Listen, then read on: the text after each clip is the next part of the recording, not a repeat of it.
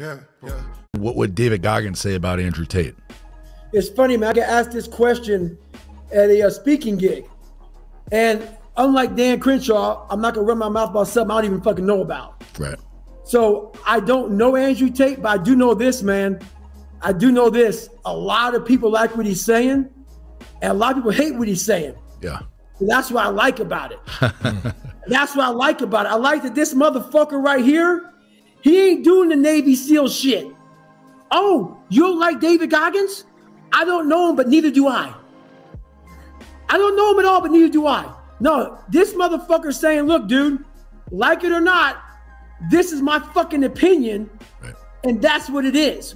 Which very few men do ever, ever do they have their own opinion. Like you teed up fucking Dan Crenshaw. Dan Crenshaw could have said what we're about to talk about. He could have said, no, man, I think this motherfucker shit's pretty legit.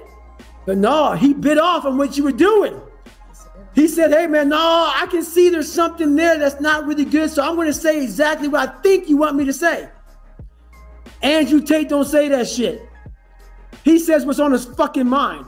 And that's what's lost in this fucking world, which is why I get so passionate and why I called your ass up. Because if something was wrong with David Goggins, I'm going to let you fucking know. Judge me, motherfuckers. So be it. Bring it. I like that. Yeah, so I like Andrew Tate for that shit.